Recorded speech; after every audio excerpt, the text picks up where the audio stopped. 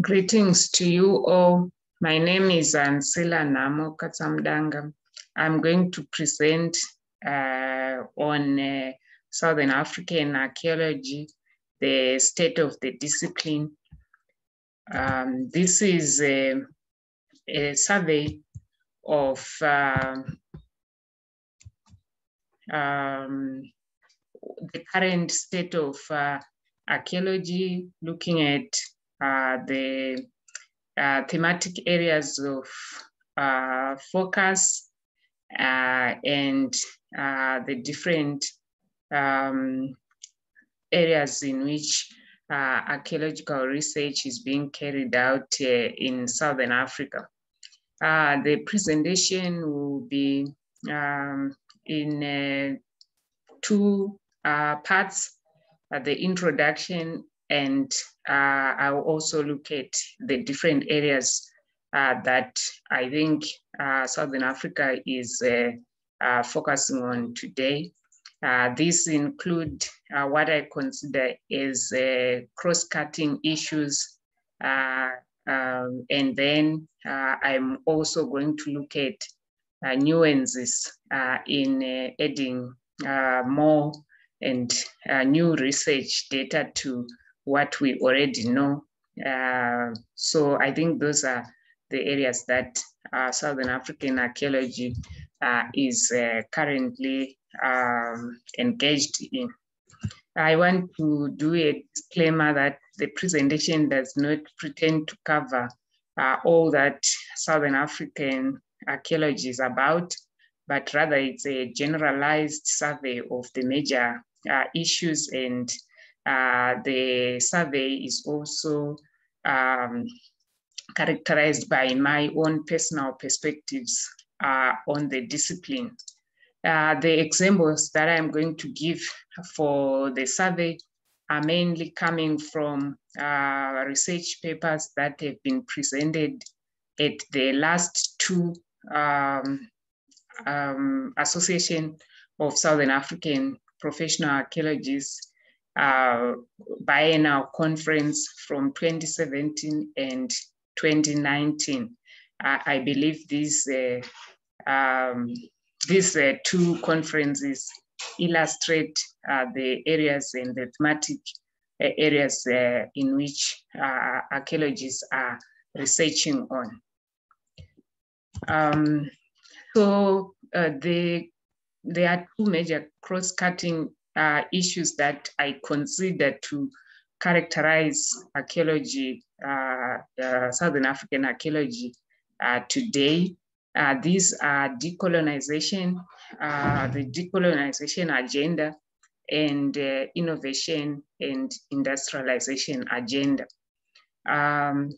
Looking at the first one, decolonization agenda, in terms of decolonization, this to me refers to all the processes of losing colonial vestiges in archaeological practice, data collection, in analysis, in interpretation, and presentation or publication of results.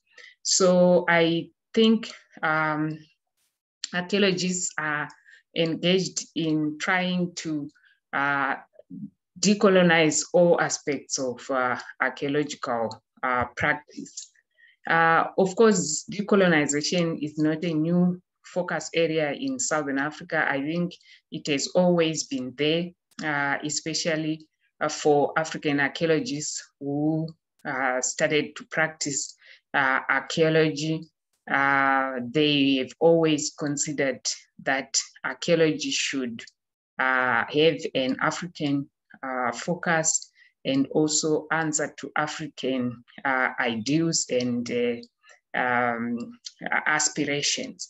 So it has always been there, but now it is more defined mainly because of what is also happening outside of the discipline, where others are demanding change and accountability in terms of the disciplines in general, but also archaeology finds itself facing this demand for accountability and for relevance in the African context. So there is need for decolonization, and it has become very much prevalent to look at decolonization aspects wherever archaeological research is done. So as I mentioned, this is done. This is reflected in how we collect data as archaeologists, how we define archaeological data. What is archaeological data? Archaeologists are reviewing all this, considering the African perspective and considering the possible colonial vestiges in the definitions of archaeological data. We also look at archaeological analysis. How can we analyze archaeological data in such a way that it becomes relevant to the African ideals? And how can we use, what kind of methodologies can we use to get that information? Our methodology is not defined by our colonial past and such kinds of analysis. So we see decolonization in terms of data analysis, as well as data interpretation. What does the data mean, and to whom is the data considering African sensibilities? Can it be understood by Africans who are not necessarily archaeologists? These are the issues in decolonizing archaeological research that people face in terms of interpretation. We also, the decolonization agenda is very prevalent in terms of presentation and publication of results. African researchers are looking at whether we are presenting the data to the African audiences in the right manner. What is a relevant publication? Is a publication in high impact journals useful when it is not going to be read by people who are in Africa and who are relevant, who may find the data relevant in their day-to-day lives? So we are also asking, who are we writing for? What is the information that we are writing in those publications, and how does it benefit Africa in general? So decolonization agenda is found in the presentation of results. As I said, I will look at the two previous conferences, and if you look at the papers that were presented there, although in the 2017 conference, the decolonization agenda is not as apparent as in the 2019 conference, where we find in the 2019 conference, two of the keynote speakers were talking about the decolonization agenda. For example, Professor Paul Len presented on hybridity and contextualizing identity, thoughts on decolonizing African archaeology, which definitely indicates the importance and the focus on decolonization agenda. Professor Sarah was also presented on modern human origins and decolonization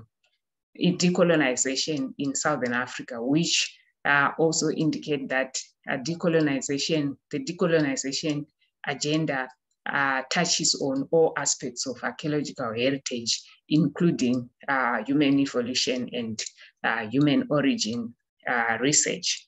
You find that there was also a session on engaging with social justice prospects for archaeology, which talks closely to the issues of decolonization. For example, Professor Mnyaradzi Manyanga presented on archaeology and social justice in Zimbabwe, evaluating prospects for a decolonized interpretation of the Zimbabwean archaeology. So Zimbabwe culture sites, which are very important sites in Southern Africa. So he was talking about how we can decolonize that part of component of our archaeological past. So the decolonization agenda was quite prevalent in 2019, and it is continuing in the same trajectory. Apart from decolonization, I think another aspect, another cross-cutting issue is that of innovation and industrialization. This is coming in recent years, and you find that most people in maybe most archaeologists in the last 3-4 years would be puzzled if they were to be told that they should contribute to innovation and industrialization. Yet this is now a reality in Southern Africa, where colleagues from Namibia, colleagues from Botswana, and other parts of Southern Africa are indicating that they are being asked to contribute to innovation and possibly industrialization.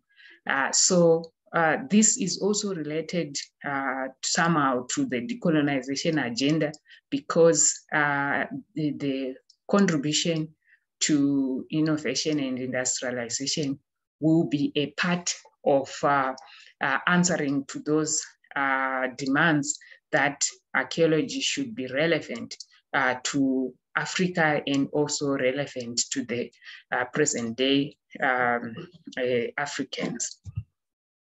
So you find that there is demand not just from the public as it were, but from governments who are demanding a return on the investment on archaeological research by demanding that it should contribute to the production of goods and services that can actually be utilized by the public. So there is a demand for justification of archaeological research and justification of an investment in human capital, in financial capital, into the discipline. Therefore, although the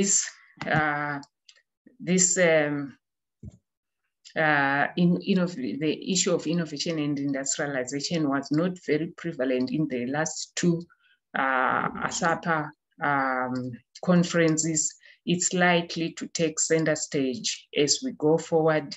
The only example that I got was a paper from myself and my colleague, which was presented at the 2019 conference entitled Heritage, Innovation and Research Development, Implications of Zimbabwe's Education 5.0 Policy on the Participation of Youth in Heritage Utilization and Conservation. This refers to the Zimbabwe's policy for higher education, which demands that every discipline should be contributing to the production of goods and services, as well as every discipline should equip its students, its graduates with skills to contribute to the economic development of the country. So in that case, archaeology has to be utilized to be able to contribute to that agenda. So this is, I think, a cross-cutting issue that will touch on all aspects of archaeological research going forward. And it will, as I said, it's not divorced from the issue of decolonization, because the issue of decolonization in general also demands the empowerment of locals to chart their own social and economic pathways. So those are the two cross-cutting issues. But in addition, I believe Southern African archaeologists are also looking at nuancing the knowledge that we already have from the archaeological record of the region. And this is coming maybe from looking at themes, research themes, some research themes that have not been touched on in the past, that have been neglected in certain areas, some research areas, geographic areas that have not been worked on for particular themes, dates where we get new technology coming up with new forms of dates that can lead to a review of the knowledge that we already have. So archaeologists are engaged in this. So this is in all areas: human evolution, rock art, landscape archaeology, historical archaeology, the application of GIS, and in all areas of archaeology, we find researchers researching on new information that can add to what we already know in the archaeological record. If we look at the presentations that were made for the two SAPA conferences, you find that some of them reflect that addition to new information, and the thematic areas that are there are similar. For example, in 2017, we had a session on Paleo-Pleistocene archaeology and paleoanthropology of Southern Africa, site, context, hominin, and tools. We still had a similar session in 2019 where we had Paleo-Pleistocene archaeology and paleoanthropology, which shows that we are adding on to that particular area of archaeological research. The theme, the session on recent contribution to later Stone Age and rock art research in Southern Africa reflect that kind of thinking, where we need to add more onto what we had. We also had sessions on Iron Age and farming communities in 2017. In 2019, we had later Stone Age hunter-gatherers. We had early Stone Age. We had a session on early Stone Age. We had a session on Middle Stone Age. We had a session, for example, on the Van der Wijk cave and related research projects in the Northern Cape, which is a site that has been under research for decades, showing that people are continuing to add more information to that data. In addition to researching on particular areas and adding nuances to the data that we know, archaeological research in Southern Africa is also focused on heritage conservation and management. I believe Southern Africa is one area where conservation and management has been, of archaeological sites, has been part of research focus for a long time, for probably decades, since the 1990s. So this is a continuing theme in Southern African archaeology, and much of archaeological practice is intertwined with issues of heritage conservation and management. You find that even outside the discipline, in heritage management in general, most archaeologists are leaders in the discipline of heritage conservation and management, because archaeology in Southern Africa, especially in Zimbabwe and other parts of Southern Africa, it has always been intertwined with heritage conservation. So archaeology is leading in terms of heritage conservation. There's a lot of conservation, heritage conservation research that is going on, and heritage conservation practice that is going on. So it's the same for our last two biennial conferences. They reflect that in each of them, we have sessions that deal with heritage conservation and management. These are the areas that I believe are with the areas where Southern African archaeologists are engaged in. I believe this covers much of what the researchers are engaged in, but as I said, it doesn't cover everything. I would want to thank the organizers for inviting me to present this paper, and I would also want to thank my institution, the University of Zimbabwe, for providing me with support for me to be able to present this paper to you. Thank you very much.